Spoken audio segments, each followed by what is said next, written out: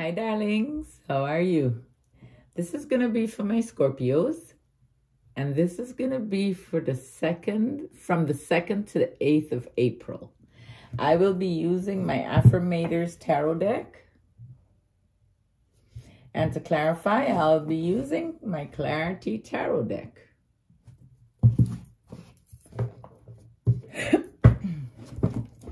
So Scorpio, let's see what messages we have for you.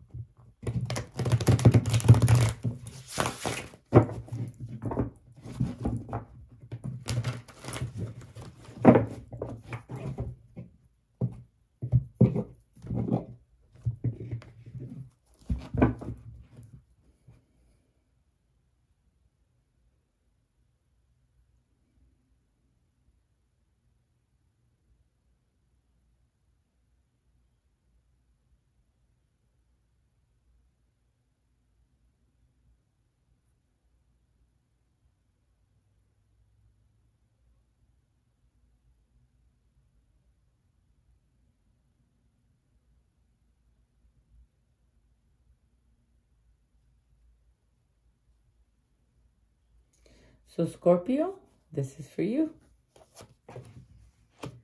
The 7 of Wands. You're above your challenges.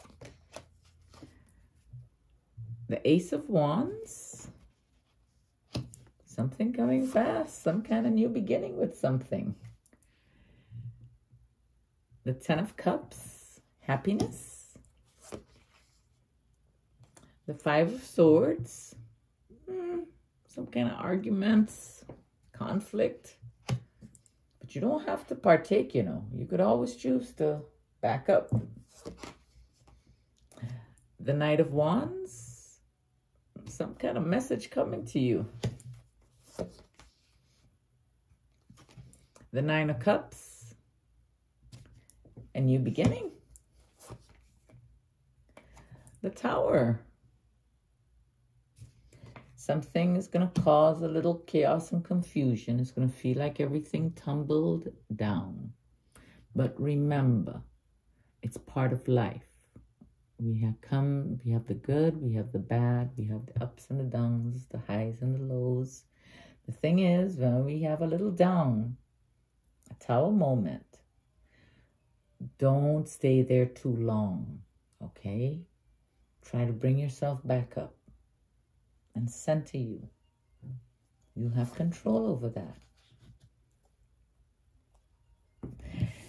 It's not going to last too long. You get the Strength card. You got a lot of inner courage. And you got the 3 of Swords. So, what I would say, just from here,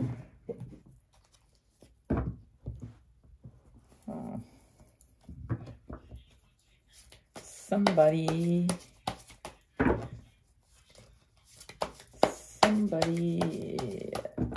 this is a 3-way relationship. There's some kind of broken heart.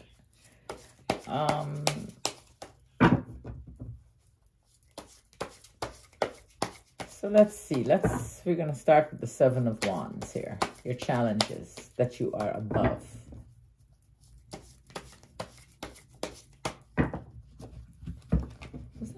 I thought I saw something go like that just now. The World card and the Ace of Swords. Something came to completion in a good way. You attained your goals and you're going to have clarity about something. Some kind of clarity. Hold on one moment. Sorry about that. The conversation was just going a little too loud. So, okay. So, the Ace of Swords.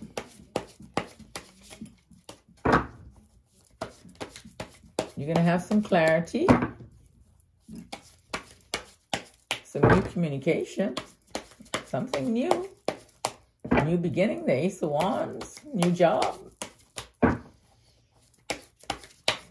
could also be fertility. And if you look at these little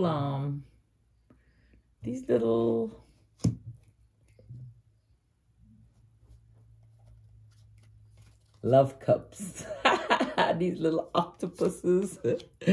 Oh. Anyway, so whatever's coming fast, it got you a little tied up. I do see fire energy, masculine fire energy in your environment here. This is the King of Wands, and it could be a Leo, a Sagittarius, or an Aries. The person has a lot of passion. You know, they're very passionate. And also, they might give you some inspiration, because right now you're pretty tied up about whatever new beginning is coming. They might be giving you some kind of inspiration, because you are very tied up. You feel trapped. You have fear within you. The King of Wands could be you going after a new job, but you kind of scared maybe of change. But don't be if that's the case, because you got the Ten of Cups here. You got the Knight of Pentacles on top of that, and you got the Three of Pentacles. Go for it. Don't let your fear hold you back.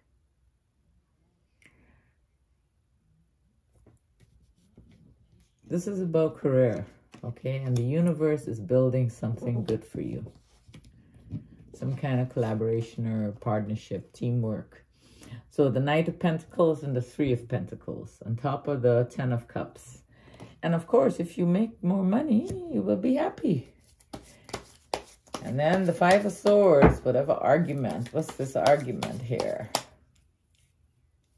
What's the argument? The argument is going to have to do with this new beginning where this career is concerned, or this job opportunity. Something that you've been longing for a while. I got the Fool and the Three of Wands above the Five of Swords, above the conflict. So that's probably what's going to cause it, the new beginning. You know, the stuff you've been longing for and waiting for.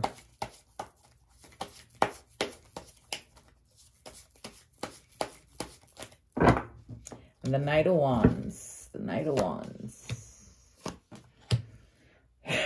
Somebody's going to come and tell you something. He's going to shout it. She's going to bring in the news. The news is going to make you feel anxiety and fear and worry. It's the Nine of Swords. It's going to keep you up at night, and it's going to make you feel stagnant, like you can't move, like you can't make a decision on what you need to do.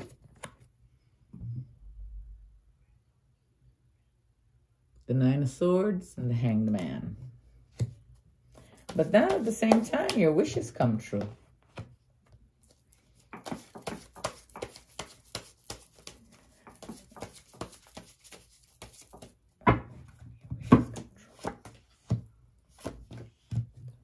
So maybe the job is going to move you to calmer waters, you know? I mean, maybe what has happened... Okay. Maybe you already know what this person was going to come and tell you.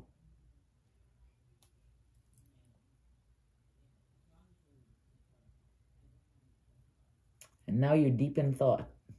What should I do? You got the Seven of Wands here, and that's how this reading started, with the Seven of Wands. You're above your challenges. You're moving on to calmer waters. You'll make your decision. The Six of Swords and the Seven of Wands. But you will have a Tower moment. Remember, change sometimes is chaotic. So maybe it could be anything. It could be packing. It could be just stressing about, oh, well, where am I going to go live? What am I going to do? Oh, I got to travel. I got this. I got that to do. So write down everything you got to get done. Okay, maybe it'll make this Tower moment a little better. Because on top of that, you got the Ace of Wands. You're going to have a creative new project. The Ace of Wands was up here too. I said new job. And the Ace of Swords, something new. You got new stuff happening for you. And you also got the Ten of Swords. Now, the Ten of Swords is like, okay, so the Ace of Wands and the Ten of Swords. And if you notice, the swords are in her back, you know. So this is like something that ended very painfully for you. The reason probably why you wanted a new job. Why you wanted, you know, to move on, a new beginning. But this is,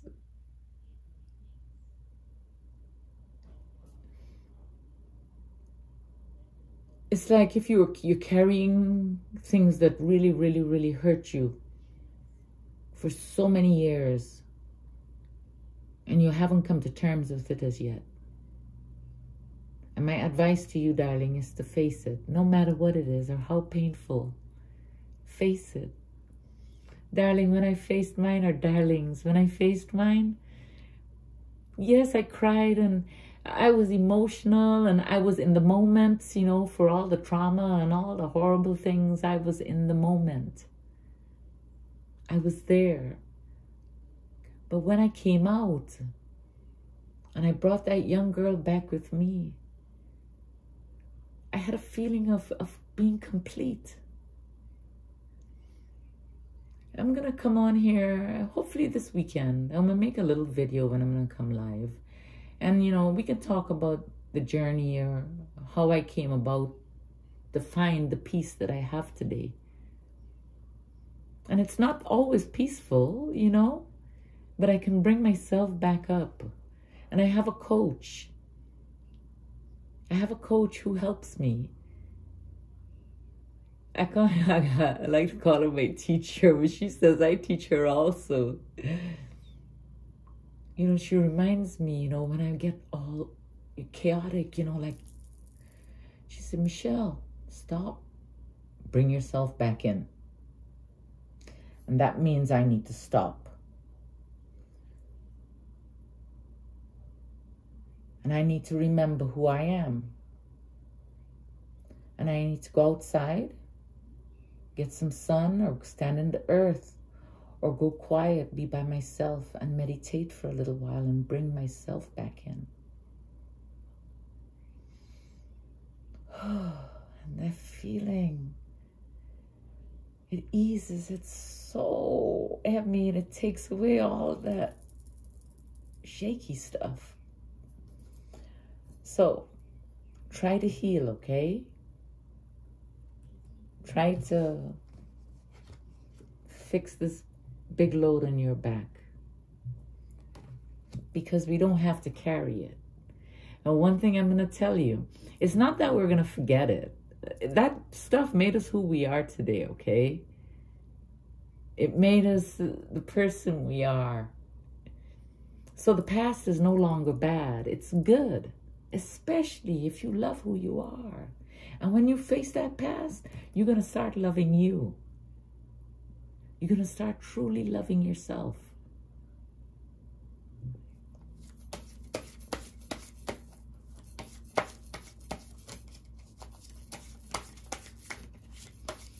You're going to find your inner strength. That's just the strength card here. You got a lot of courage within you. You hear me, Scorpio? You got the Page of Cups. You got the gift of intuition also. You're a little timid about love. Well, you got a lot of stuff on your back, you know? I mean, a lot of past. And you're not seeing things clearly. You might be kind of emotional with trying to move, maybe, and with this new job, whatever the situation is, you know, trying to have your life feel calm.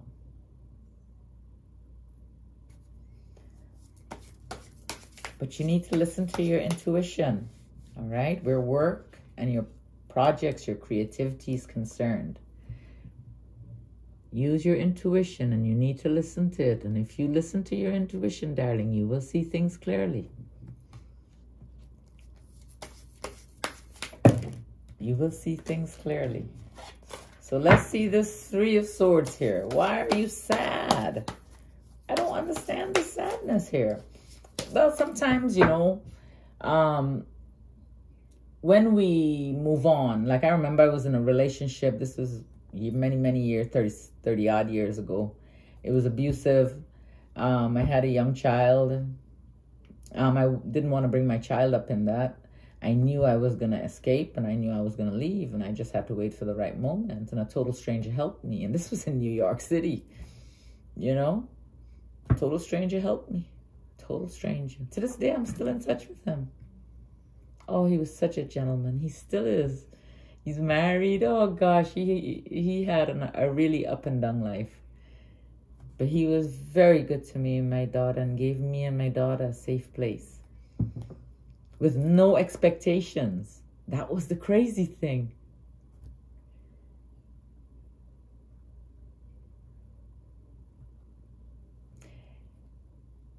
And when it was time, when I knew that that relationship was totally severed, when I knew that that was it, and I was leaving to go back to Guyana with my baby, when that plane took off, I felt pain within me. I felt like something was ripping inside of me. I felt like freedom, and then I felt sad. And I screamed that plane down. I screamed and I screamed and I screamed. Because I was finally free. And everybody thought I was scared of flying. And back home, everything is a shot. You know, you want a shot? Hey, you know, and man, alcohol is like nothing, you know. And I'm like, no, I'm good, you know, I'm good. Back then I was a drinker, but, you know, it was my emotions, you know, finally breaking free. Finally knowing that, oh my God, this is it. I'm done. So, on top of that broken heart, darling, came the Lovers and the Queen of Swords. So, what I'm going to say is that you will meet someone. There will be a mutual attraction. And I'm going to say it might be a Gemini. I'm going to go out on a limb and say it might be a Gemini.